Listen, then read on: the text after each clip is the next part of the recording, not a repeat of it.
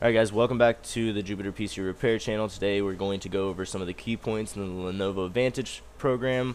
This is actually a video that was requested by Richard Stolk. Sorry if I mispronounced your name, but thanks for the idea. I think there's a lot of good things that you can do with the Lenovo Vantage program, and a lot of people just don't know about it. For example, I had a comment also from JustClimb77. Now I have to figure out how to get this damn keyboard light working right. Well, if you're watching, you'll be able to see that in the Lenovo Vantage video as well. Your lighting profiles are right here. Let's go ahead and go over that. You can have 3 profiles saved and set up. All you have to do is go into customize, and it's pretty self-explanatory. Once you get here, you can have a wave from left to right, smooth transition between colors. Then you can have breath and static, and on breath and static you have a little bit more options here because you can divide the areas and pick your colors. You have altogether 16 million color combinations that you can have, and this divides it into 4 different sections here. You can change the colors of all sections, and then also on static, breathe is obviously breeze, it goes dim and gets brighter. And then on static, you just have static colors, and you can change the brightness whether you want it dimmer or brighter. So hopefully that answers your questions on the lighting, and you can get some more information on the lighting effects right here. Unfortunately, the Lenovo Vantage lighting, customize your lighting settings, only works for the Lenovo Vantage keyboard. If you have any external devices, like I have a SteelSeries mouse and a 40% or 50% gaming mechanical keyboard plugged in, and those lighting effects have to be controlled through either those devices or the programs for those devices, such as the SteelSeries program.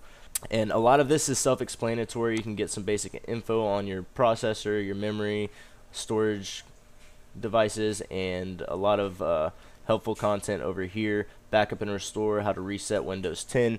Now, you can't reset Windows or backup Windows through the Lenovo Vantage program. All this is a resource area that will walk you through instead of having to go online and search for that information. Just some tutorials and a good information resource area.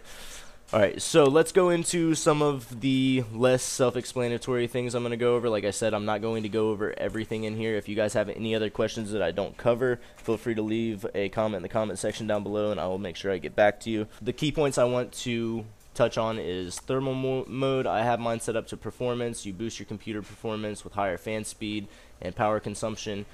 You'll have higher performance, but of course your machine's going to be louder, but this will keep your temperatures down when you're doing some things with the laptop, say gaming or running other intensive programs. You can also balance that out. Your computer will kind of detect when it needs to give you a boost. Say if you turn on a game, it'll give you a power boost and turn your fans on. And you can also have it in a quiet mode if you are somewhere just trying to do some basic work on the computer, the laptop, and you don't want it to sound like you're running a jet engine on your lap. And you can automatically switch to performance mode when launching games down here. I just keep mine on performance mode because I'm always running some pretty demanding programs at all times when I'm using my computer. And then going down to network boost here, this will automatically prioritize any games that you have, and I just added one program down here so you guys can see. You can also say if I'm running my studio or editing software while I'm having a game, it's not going to push this app into the background, or any app that you want to add in here. It will prioritize that with your game, so you can have a choice on what gets pushed in the background. Like if you have Twitch or Discord, you might want to add those in so that you can still use those programs and it doesn't prioritize the game over those as well if you need those while you're playing. And then auto close here is another cool feature. If you have any programs that you want to automatically shut down when you're running a game, you can add them in this area. And hybrid mode and touchpad lock is not applicable to my specific device because I don't have a touchscreen. I can't use it as a tablet. The system tools down here can go through and update. A lot of this is just self-explanatory, but we will go into the power mode. You can check your battery. This is really good to see, you know, what kind of condition your battery's in. You can also see some information here. You can turn on rapid charge, which is going to hurt your lifespan, but if you are in a pinch and you need to have a full battery, you have to leave the house in 30 minutes and you're going to need to bring your laptop with you and you won't have anywhere to charge it.